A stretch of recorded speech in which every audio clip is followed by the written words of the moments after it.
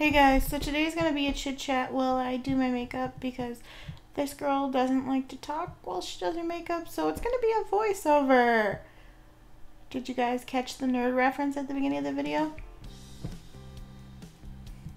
I left it there for the really observant people. Anyway, with that being said, the first part of this video I want to talk to you guys about my upcoming projects.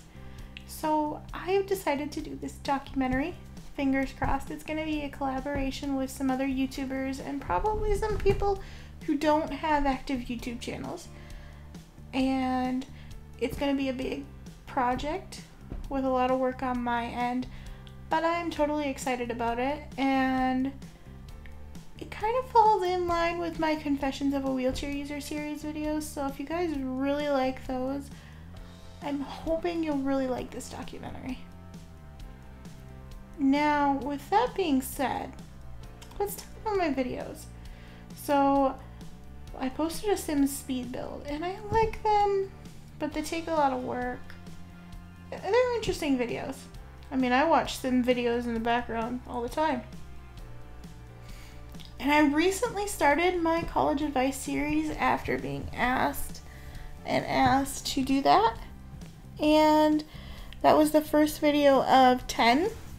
I will link it down below if you hadn't seen it. Anyway, I'm excited about that series. I'm excited about all of it. And as I stated in that video, I don't know when other parts of that series is going up, but it's going to be good, and there will only be 10 videos because I have pre-planned the whole series out. Yep. There I go again. Other than that, I kind of just roll with the punches, and I decided I would film a get ready with me style video because I hadn't done one of these really since I did how I do my makeup, which has kind of changed a little bit, not very much. I am looking at changing it up a little more. We shall see as time goes on. So, what do you guys think of my hair? I'm still on the fence about it. Love the color. Always have. But I feel like there's something to be interesting. It's layered quite a bit, which is what I wanted. But it doesn't all go up. Yeah. And I feel like it looks really good with product in it. And yes, it does have product in it in this video. But Sam being Sam doesn't always put product in her hair. I also don't always do my makeup. Well, also comment down below and let me know what you guys prefer for yourselves. And how you guys have been. Things have kind of settled back into normalcy since I've been back from my little, what I like to call more of a business trip. And if you can't tell, my room is reorganized a little bit. So this will probably be the new background for a while. Because, I don't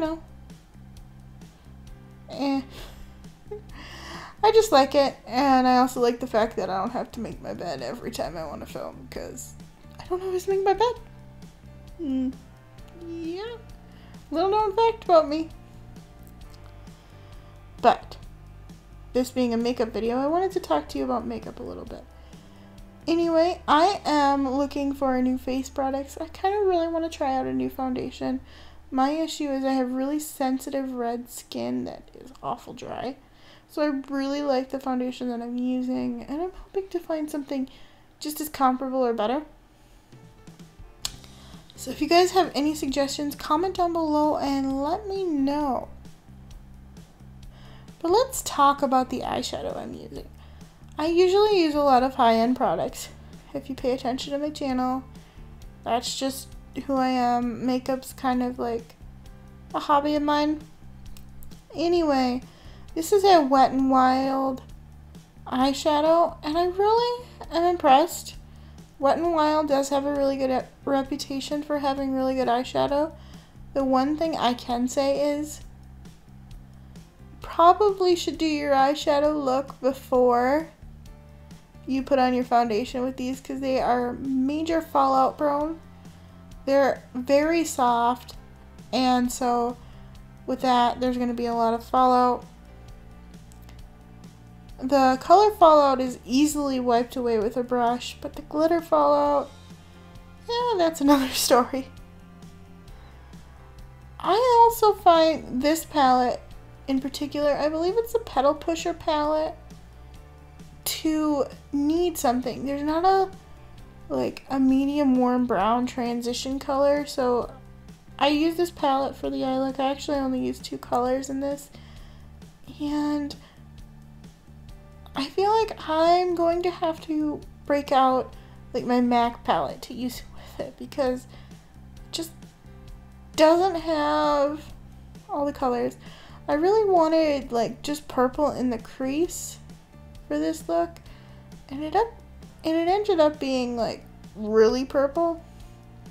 So I'll have to play around with it a little more and let you guys know how I feel. But the eyeshadow itself is really good quality, and I do recommend them.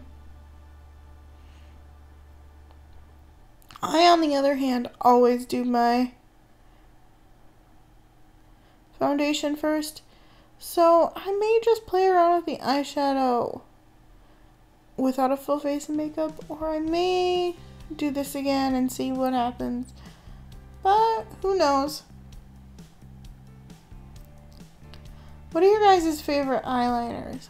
Mine are Urban Decay, mostly, although I did go into Sephora about a month or 2 ago when I picked up the chocolate bar palette, which by the way is utterly amazing, and I still use it and I still love it, and yeah, that's another story. I use like 4 colors at one time when I use that palette. It's amazing.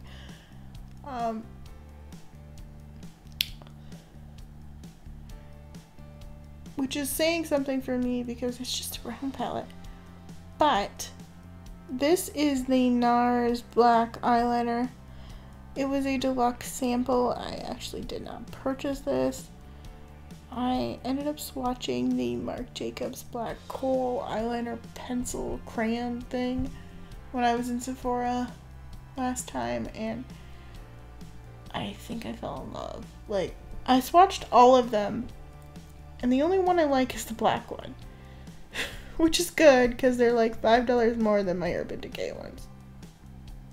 So, I'm not sure if I'm going to use up all of my black eyeliner and then get it, or if I'm going to get it before then, because I have my Urban Decay black eyeliner, and then this one sample that I have to use up.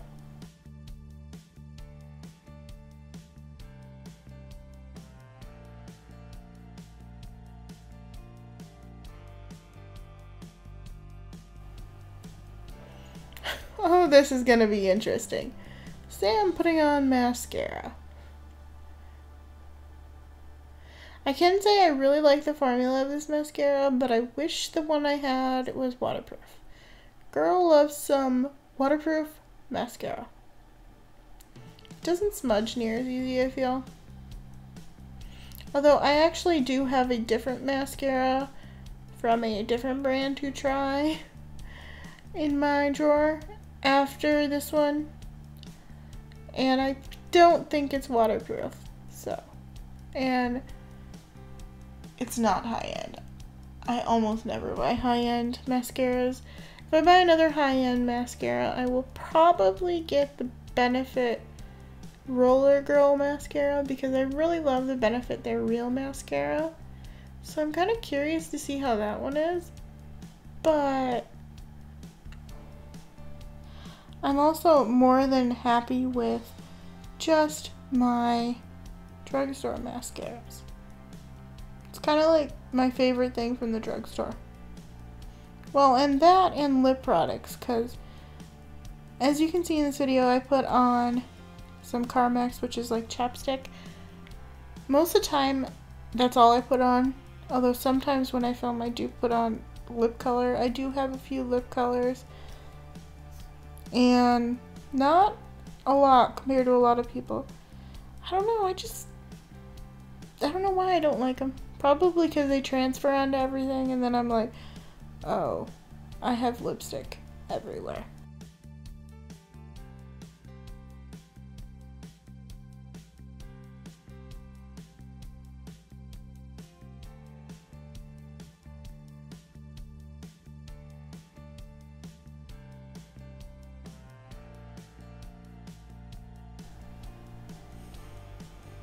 See, my hair looks really good here.